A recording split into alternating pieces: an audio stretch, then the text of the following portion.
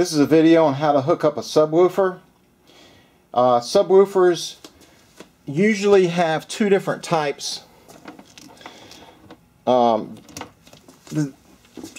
type of way to hook it up is basically to put this subwoofer in line with your speakers.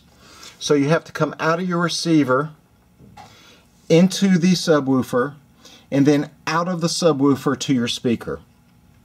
That's an inline way to hook it up of a powered subwoofer. You also have, if you see here, a level of your powered subwoofer and your power on and off button. A better way, if you can, your receiver has to have what's called a subwoofer output. And you see here, it's a subwoofer pre-out. And then sometimes you'll have another one here that says subwoofer out. It's an RCA plug. The RCA plug is usually a single plug. The single plug, you'll have to have a Y connector here. The Y connector can be had for $3 or $4 at eBay. It has a male single and it divides it into your right and left channels. The reason you have that is because you see here the input has two inputs, right and left channel. But receivers, even the most expensive ones, only have a single. So this combines it. You have one, it splits it out into two, and then it'll go into your subwoofer. Then you don't have the extra wires, and it makes it a little cleaner, so you don't have to do this mess here with all the wires going in and out. It makes it easier and cleaner for an output. Usually with subwoofers, you leave them in the on position.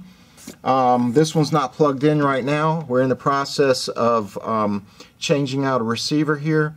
But this is really a good way. I'll put some links below on some places you can buy good subwoofers at great prices.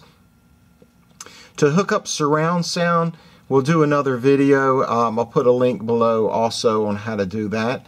But this particular receiver does not have the HDMI inputs for a home theater. That's good and bad. Some people like having to go through the receiver to have all your audio video equipment. Some people don't. If you want to listen to your TV through your stereo with one that does not have the HDMI input, your TV will need an output, either an RCA output or an optical output.